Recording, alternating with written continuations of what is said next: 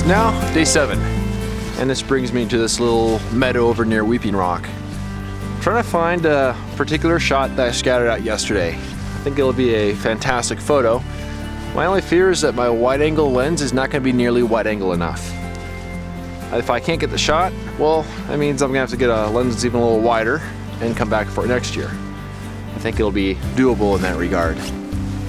I haven't been able to set up my camera yet and get a feeling for how I can compose a scene. Well, mostly because it's a little rainy right now and I don't really want to set up my camera in these conditions.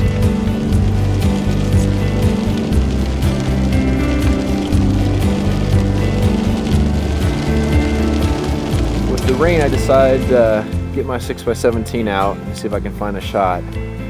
Found this one grove here. It's right alongside the road. It's not really it's not off the beaten path at all, but I think it'll give a interesting perspective with the 6x17. Now this camera, obviously I don't want to get it wet, so what I'm doing is I'm using the dark cloth from my 4x5, which allows me to kind of tuck it around there so I don't get any water on the lens or on the other part of it. Works out really well because it's waterproof. I've taken 4 exposures. I think the first 3 the exposure was off because I was relying on my incident meter instead of using a spot meter. I think my last one was pretty good. The rain is turning to snow here and it's calmed down for the time being, but looking way up top there, you actually see there is some dusting of snow up along there. So I think the high country will certainly be an interesting place to go tomorrow morning, but well, it's going to be cold. Looking forward to getting back to camp and getting some nice warm dinner. Despite only taking a few shots today, it's been a pretty good day. I'm really looking forward to when this storm clears out and see if I can get another shot I was talking about earlier on the 8x10.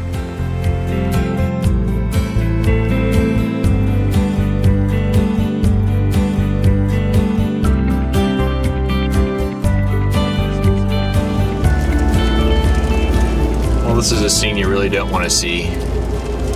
We have several rangers here, ambulances and search and rescue. This is at the entrance to the Narrows. So it looks like someone is having a really bad day. It's really unfortunate.